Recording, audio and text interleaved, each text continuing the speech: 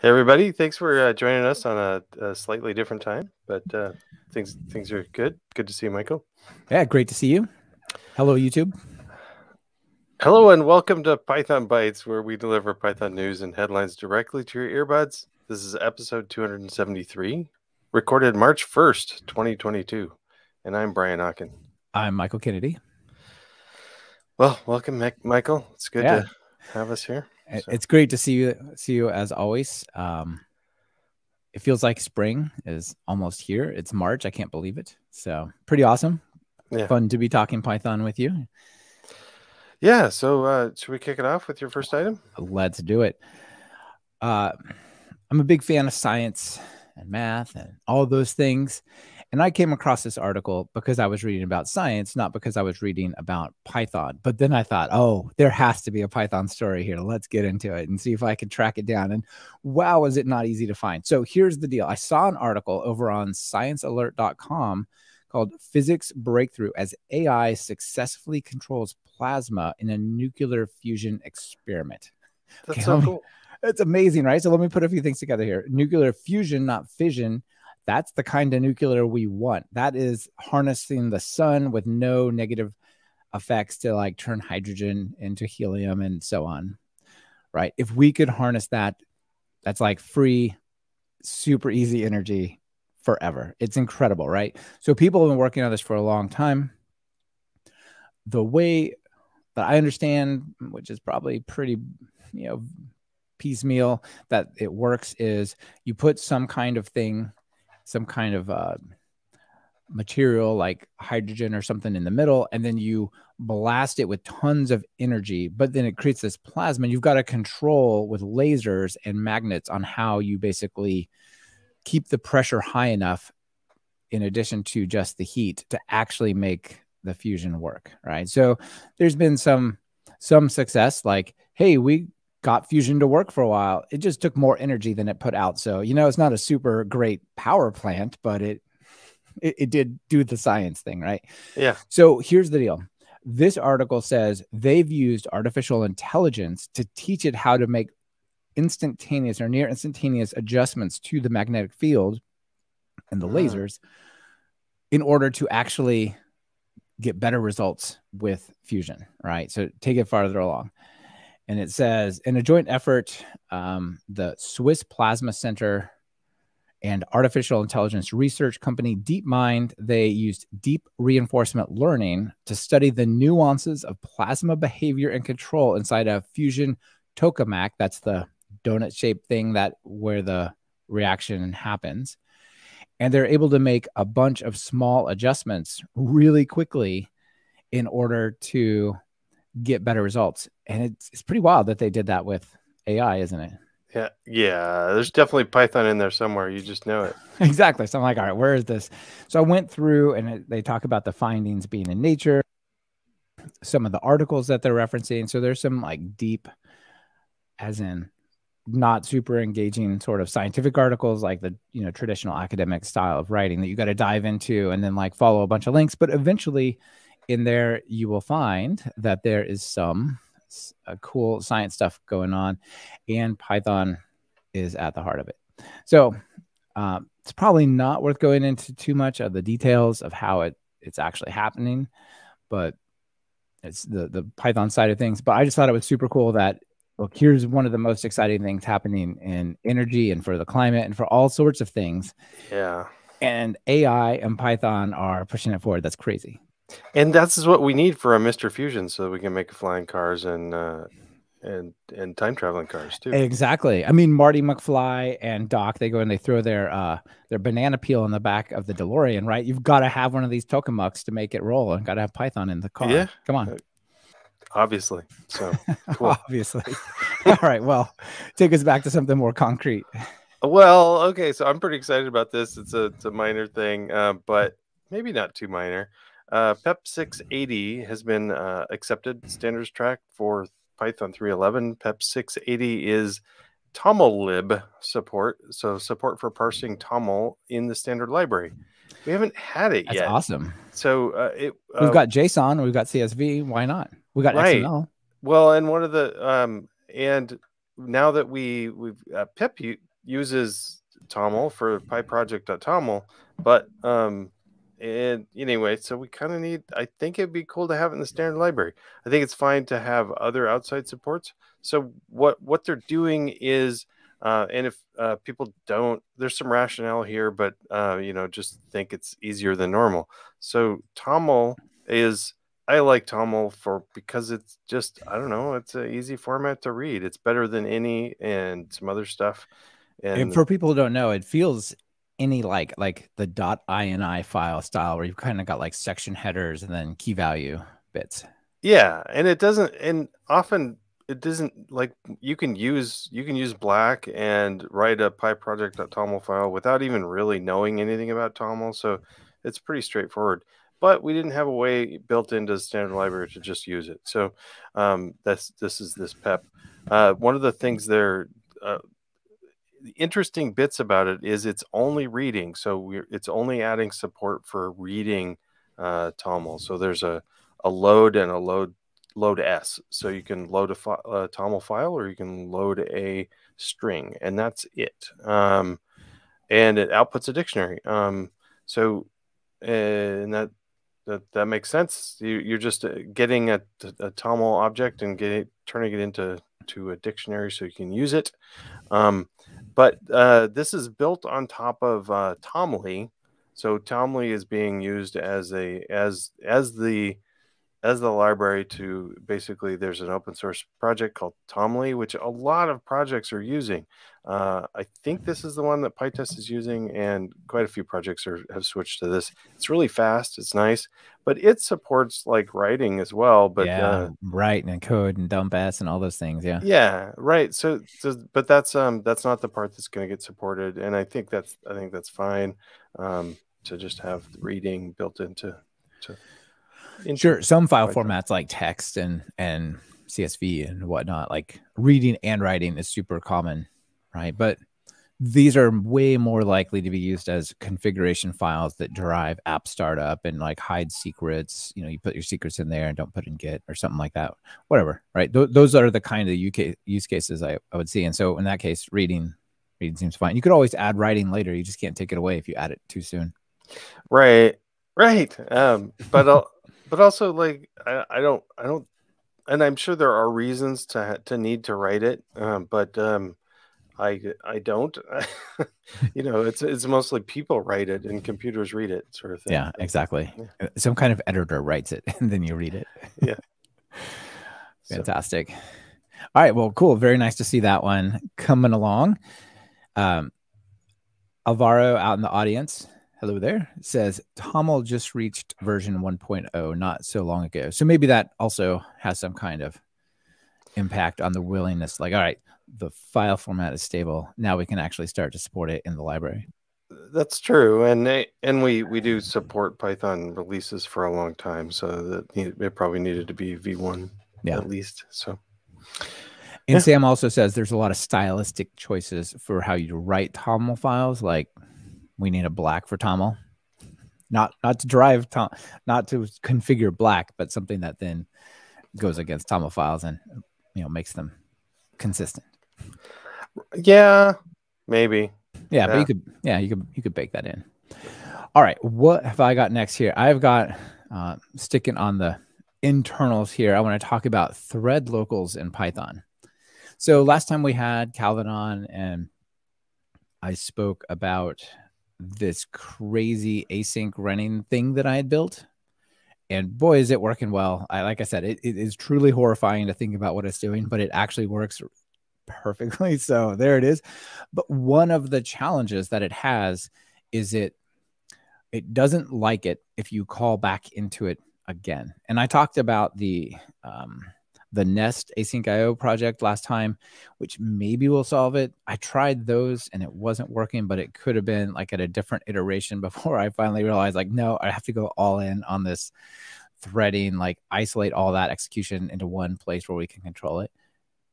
So maybe it would work, but I just wanted to talk about thread locals in Python, which I thought were pretty easy and pretty interesting. So I've got this stuff running over there. And one thing that would be nice is there's different threads calling into the system to say, schedule some work for me, basically. Puts it on a queue, the queue runs it on this like controlled loop, and then it sends back the result. The problem is if one function calls that to put in work, and then as part of doing that work, the function itself somewhere deep down like wraps that around, it doesn't really like the recursion aspect very much. So what I thought is, well, how do I figure out, well, this thread has running work, and if it calls again, raise an exception and say, like, you need to adjust the way you're calling this library. It's not working right, instead of just like doing some weird thing.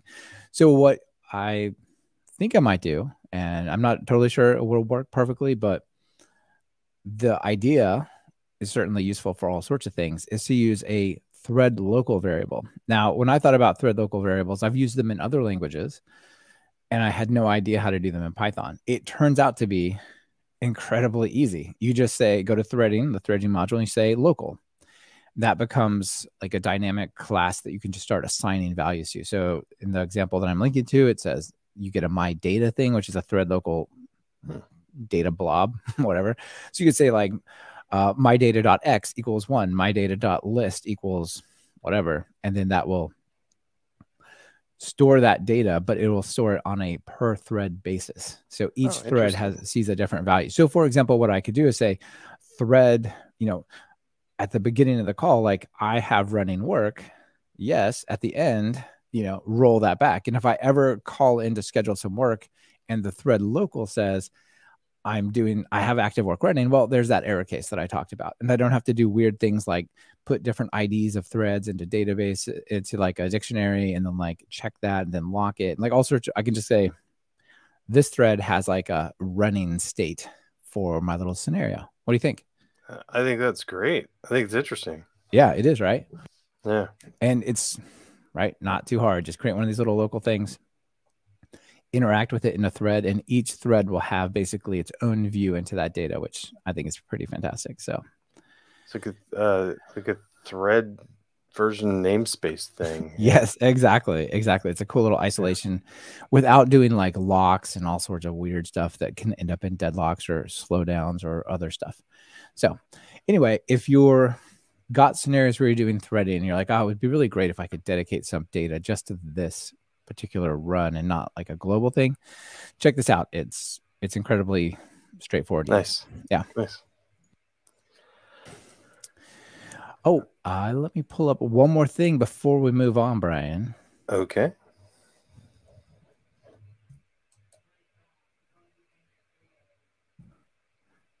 About Datadog. Yes, that's also something else that's extremely easy to use. Yeah. Thank you, Datadog, for sponsoring this episode. Datadog is a real-time monitoring platform that unifies metrics, traces, and logs into one tightly integrated platform. Datadog APM empowers developer teams to identify anomalies, resolve issues, and improve application performance. Begin collecting stack traces, visualize them as flame graphs, and organize them into profile types such as CPU, I/O, and more. Teams can search for specific profiles, correlate them with distributed traces, and identify slow or underperforming code for analysis and optimization. Plus, with Datadog's APM live search, you can perform searches across the full stream of integrated traces generated by your application over the last 15 minutes. That's cool. Try Datadog APM free with a 14-day free trial, and Datadog will send you a free t-shirt. Visit pythonbytes.fm/Datadog, or just click the link in your podcast player show notes to get started. Yes, thank you, Datadog. I love all the visibility into what's going on. I was just dealing with some crashes and other issues on on something I was trying to roll out, and some library was conflicting with some other library. They were fighting, and yeah, it's great to be able to just log in and see what's going on. Yep. Now, before we move off the thread locals, quick audience question. Sam out there says, it might be better to use context vars if you're also working with an event loop. As far as I know, context vars are the evolved version of thread locals that are aware of async too. That's very interesting. I haven't done anything with context vars, but the way I think async IO works is, even though there's a bunch of stuff running from different locations, there's one thread. So thread local is useless for that. So that's why Sam is suggesting context vars. the side that schedules the work has nothing to do with async IO in my world. So that's why I was thinking thread local. Yeah, it's good highlight to say if you're using async, you may need something different. Absolutely, yeah. So thanks Sam for that. Yeah, so I'm not sure if we've really talked about it much, but I came across that article from Trey Hunter called "What is a generator function?" And like Python, especially, the 2 to 3 switch, even like dictionary, the items keyword, function to get all the dictionary elements out, it doesn't return a list anymore. It returns a generator, and maybe it always did. I don't know. But there's a whole bunch of stuff that used to return lists that now return generators, and it kind of they work great. You stick them in a for loop, and you're off to the races. But a lot of people are a little timid at first to try to write their own because it's a yield statement instead of a return. And how do you do it? And so this is a great article by Trey to just say, here's what's going on. It's not that complicated. Generally, you often might have a for loop within your code. And instead of returning all the items, you one by one yield the items. So Trey goes through some of the details of like how this all works. And it's pretty interesting. It's interesting for people to read through it and understand what's going on behind the scenes. So what happens is your function that has a yield in it, it will not return the item right away. When somebody calls it, it returns a generator object. And that generator object has things like next, and mostly that's what we care about. And next returns the next item that you've returned. And then once you run out of items, it raises a stop iteration exception. And that's how it works. But generally, we just don't care about that stuff. We just throw them in a for loop. But it is interesting to learn some of the details around it. So yeah, they do seem mysterious and tricky, but they're super powerful. The more data that you have, the way better idea it is to not load it all into memory at once. Yeah, and you can do some fun things like chunking. If you're returning like your caller, like let's say, and these are fun things to do with this. So let's say you're reading from an API or from a file or from a device or something, and you read like a big chunk of things, like 20 of them or 256 or something like that, a whole bunch of data at once. But then your caller really only wants one at a time.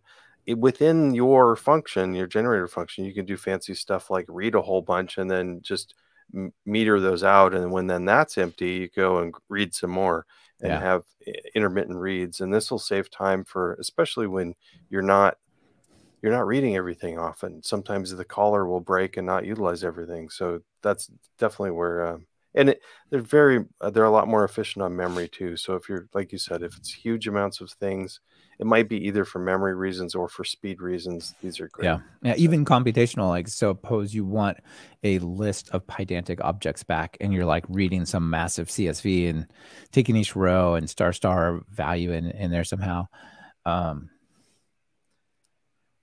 That's the actual creation of the pydantic object. If there was like a million of them, forget memory, like even just the computation is expensive. So if you only want the first 20, like you can only pay the price of like initializing the first 20. So there's all sorts of good reasons. Yeah. Okay.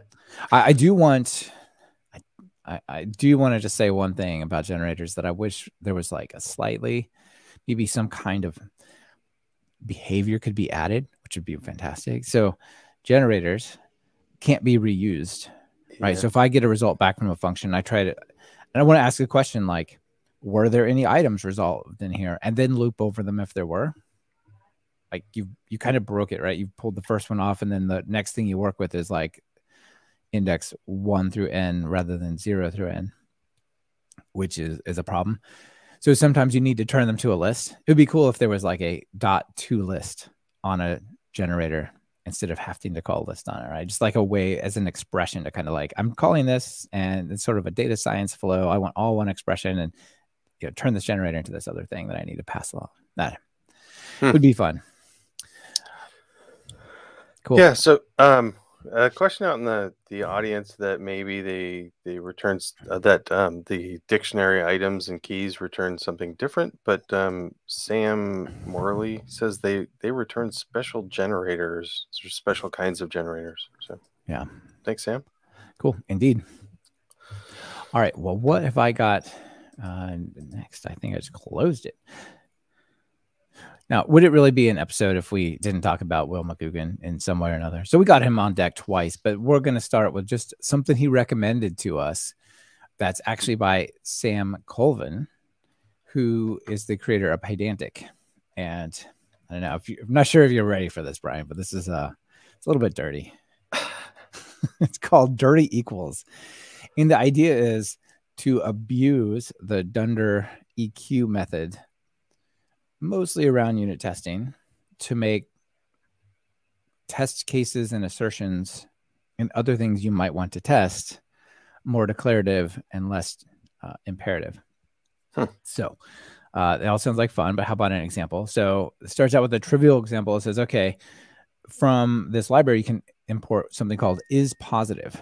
So then you could assert 1 or like some number and whatever, 1 equal is positive. That's true. That assert passes. -2 equal is positive fails. Okay. Okay. How does that strike you, Brian? We're building on that. These are building blocks. This is like a Lego piece, not the whole X-Wing fighter. Okay. But anyway, so that's the building block, right? Like take something and instead of saying, yes, it's exactly equal, implement the Dunder equal method, say in the is positive class to like take the value, make sure it's a number, then check whether it's greater than 0, right? That kind of thing. I don't know if that includes 0, but anyway. But then you can get more interesting things. Like, so you could go to a database, and if you do a query against the database, you get, think in the case that's up there, I think you get a tuple back. It depends on what you set the row factory to be, I suppose. But anyway, you get a tuple back of results. It looks like maybe this is a dictionary. Anyway, so then you can create a dictionary that has attributes that are like the result you want. They can either be equal or they can be things like this is positive. So in this case, we're doing a query against the database. And then it looks like there's maybe needs to be like a first one. Anyway, it says, all right, what we're going to do is we're going to do equal that the ID. So we'll create a dictionary, ID : is positive int. Username : Sam Colvin. So that's an actual equality. Like the username has to be Samuel here. Okay. Yeah. And then the avatar is a string that matches a regular expression. That's like some number / PNG. The settings has to be a JSON thing where inside the settings, it's got some JSON values that you might test for. And the is created now is now with some level of variation, like some level of precision that you're willing to work with, right? Because obviously you run the database query and then you get the result, but it's like very nearly now, right? It's like the almost equals and float type of stuff. That's pretty cool, right? Do I need to answer? I mean, I could see no, share your thoughts. Yeah. But I don't know. It's the API is a little odd to me, but yeah. Okay. Yeah, I think it's definitely an interesting idea. It's definitely different. Pydantic is often about, I know it's not Pydantic, but it's by the creator. Pydantic is often about given some data that kind of matches, can it be made into that thing? And I feel like this kind of testing is in the same vein as what you might get working with Pydantic and data. Yeah. Right? Well, it's definitely terse and useful. So, and I could totally get used to it if this is a pretty condensed way to compare to see if everything matches this protocol. Yeah. So Sergey on the audience has like sort of the alternative perspective. Could be you could just write multiple assert statements instead of creating a dictionary that represents everything. You could say like get the record back and assert that, get the first value out and assert on it, then get the username out and assert on it, get the avatar and assert on it, and so on. And it's sort of an intermediate view story where you use the testing libraries, the testing classes, but sort of more explicit. So, right. And one of the reasons why a lot of people, there's a couple of reasons why to not use more than one assert, because if you were to have multiple asserts, the first one to fail stops the check. It's possible that this will tell you everything that's wrong, not just the first thing that's wrong. Yes, exactly. And then some people are just opposed to multiple asserts per test for yeah. I don't know. I mean, a similar thing. So I have a plugin called PyTest Check, which is just, it uses checks instead of asserts, so that you can have multiple checks per test. Mm-hmm. But it does come up. So this is interesting. I'll definitely check it out and play with it. Yeah, another benefit of being able to construct one of these like prototypical documents or dictionaries that then represents the declarative behavior or state that you're supposed to be testing for is you could create one of these and then use it in different locations. Like, okay, when I insert a record and then I get it back out, it should be like this.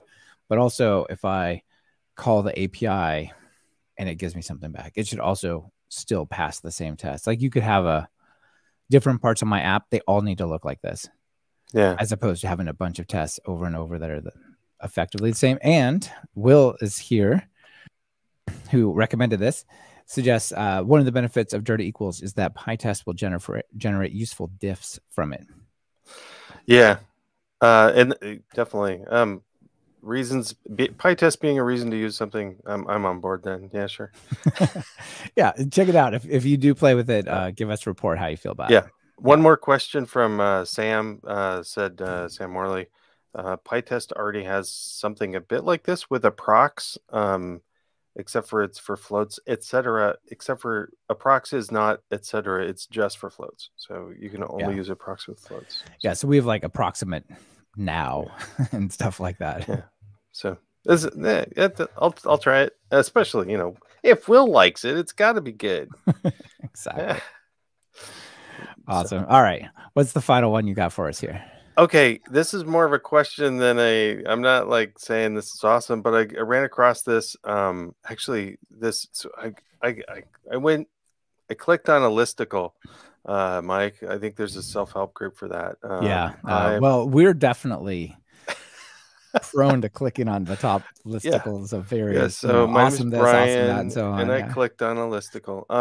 So the listicle was top 10. Where are we at? It was 10 tools I wish I knew when I started working with Python. And actually, it's a good list. I just knew about most of them is all. So it's we'll link to it anyway. It's got the Sound of Music. It's got Jackie Chan. It's got Office Space. Come on, this is a pretty solid listicle. Let's get real. Then I got down to number 7 and 8, and I'm like, what are these things? I've never heard of them. So Commitizen and semantic release. So the idea. So I tried to do a commit with this. So Commitizen is a thing that you can say, if you install it, you can either brew install it for your everything, or you can put it in a virtual environment. So that's cool. But it's you instead of just committing, you use this to commit, and it asks you questions. Right. Instead of typing git space commit, you type cz space commit. Yeah, and then instead of like it asks you a whole bunch of stuff. Was this a bug fix? Was it a feature? Did you? And then it follows on depending on what you answered. If you had a bug fix or a feature, is it a breaking feature? Did you? Basically, it's trying to it's doing a whole bunch of stuff, but it's trying to do these conventional commits, and we've got a link to this too. And then if you've got all this formatting, so it ends up formatting your commit message to a consistent format, so that when you're reading the history and stuff, cool, you can do a whole bunch of. It's easier, I guess. And then this tool also, this listicle also commented that you've got semantic release, which is a Python package that I haven't got through this much, but it can take this all this information from these and do some better control your semantic release notes or release. I don't know if it's the release notes or just the release version. Haven't got that far into it, but yeah, the Commitizen asks, is this like a change corresponding to semantic versions such that it should be a major change? So it'll like, it looks like it'll increment the version and stuff like that as well. Yeah. Yeah. But so in the about for Commitizen says command line utility to create commits with your rules, and apparently you can specify some special rules, which is good. Display information about your commits, bump the version automatically, and generate a change log. That's cool. That might be helpful. So my question's out to the audience and everybody listening. Have you used something like this? Is it useful? Is there something different than this that you recommend? And also, what size of a project would this make sense for a small or medium project? That's cool. Yeah, let us know on Twitter or at the bottom of the YouTube live stream. It's probably the best place. Yep. So yeah, very cool. Now, before you go on, I also have a question out to you. You can be the proxy for the audience here. Notice at the bottom it says requirements 3.6 and above. Right? Yeah. Python. That's not. Ooh. I don't feel like that's very controversial, as 3.6 is not even supported anymore, right? Right. So this is like every possibly supported version of Python 3. This works for.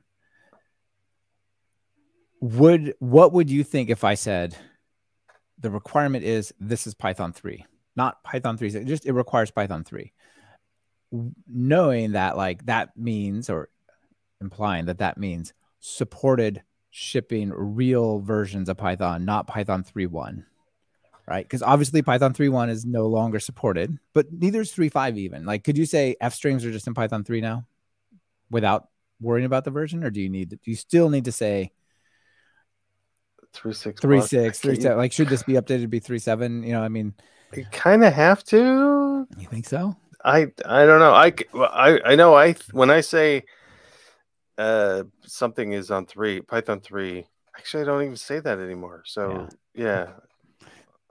What do you think? Okay. Well, I used it in the sense like, yeah, you need Python 3 for this, thinking, well, any version that's supported these days. And people are like, well, there's older versions that don't support this thing. Like, well, you know, obviously I'm not talking about the one that was not supported 5 years ago. Like, at some point,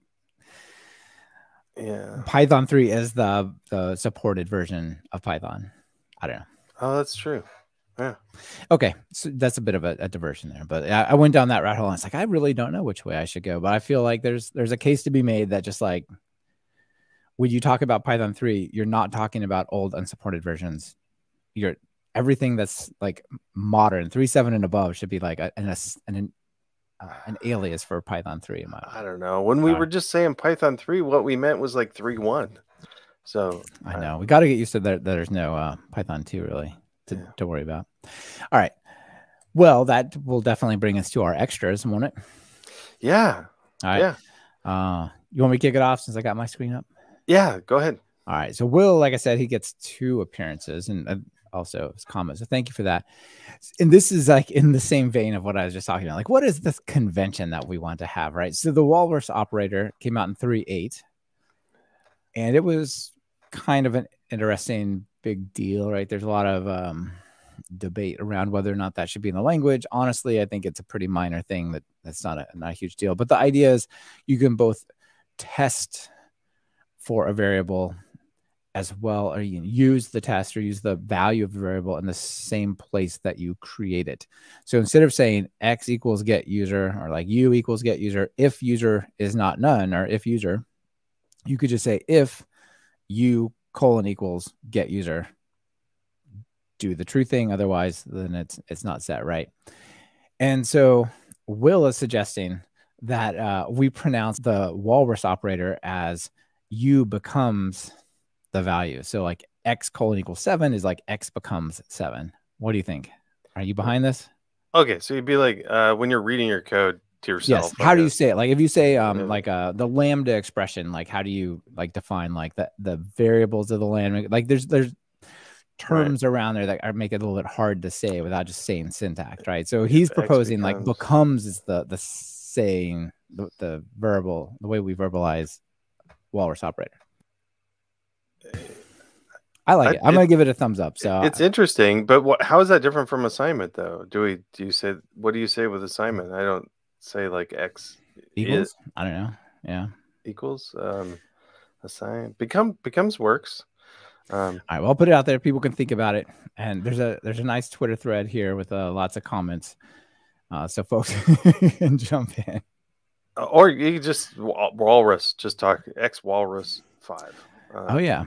Well, what do walruses do? I mean, is there like a cool action that is like particular to walruses? Well, there probably is, but it doesn't apply to this. It's not very colloquial, is it? Is X. And John Sheehan out of the audience says, in my brain, I use assigned to, and he must know what's coming because he's up next. Hey, John.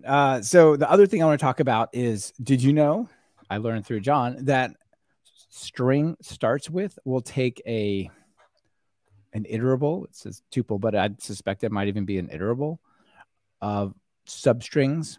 And if any of them match, it will, it'll test out to be true. So like A, B, C, D, E, F, you say starts with a tuple, A, B, or C, D, or E, F. Huh. I've never used this. I didn't know that. I would always just do that as like X starts with AB or X starts with CD or X starts with EF. No, you apparently can do that all in one go. What's the 2 for? I have no idea. I was just thinking that as well. There's a 2 and I don't know what it's for. So yeah. Anyway, that's a super quick one, but I thought pretty interesting there. So that's all I got. How about you? I just have one thing. We don't need to put it up, but all right. My extra is this book. Woo! You have your physical 2.0 book in hand. Yes, oh yeah, and for the people not watching, I've got a stack of. It's funny. My daughter uses my Amazon account too. So UPS said, "Hey, there's a package arriving yesterday." And I said, I didn't order anything. Yeah. So I said, I told my daughter, hey, you probably have a package showing up. And she's like, I didn't order anything. And then this box arrives with 5 copies of my book, which is great. Ooh, that's awesome. Yeah. Yeah. Congratulations. Thanks. Very cool. Yeah. We abuse our Amazon account badly. Like there's a lot of people that log into the Amazon account. We end up getting stuff shipped wrong places because somebody shipped it to their house last time, and then we just hit reorder again. And like, why do you have our shampoo? I don't know. Yeah. Yeah. So John adds that the 2 is the starting position. Oh, the starting position. Yeah. Right. I figured it had something to do with that. I wasn't sure how many characters to compare on, whatever. Well, I also didn't know that you could pass a starting position for starts with. That's cool. Yeah, there's a lot going on here. Almost starts with. Nearly starts with. Yeah, what's the right way? So I want to close this out with a joke as always, but there's the joke we talked about a while ago, where Sebastian Ramirez, creator of Fast API, saw an ad hiring a Fast API developer, and he said, "Oh, looks like I can't apply for this job. It requires 4 years of experience with Fast API, but I can't possibly have that because I only created it 2 years ago, right?" Yeah. So it's a little bit in that vein. So here we have somebody tweeting and says, "Here's a conversation with the recruiter and them." It says, "Recruiter, do you have a CS background?" "Yes, absolutely. My CS background." And this is the screenshot from the game Counter-Strike, which is often referred to as just CS. Yeah, of course I got a CS background. Are you kidding me? That's kind of love it. Yeah. Yeah, that's a good one.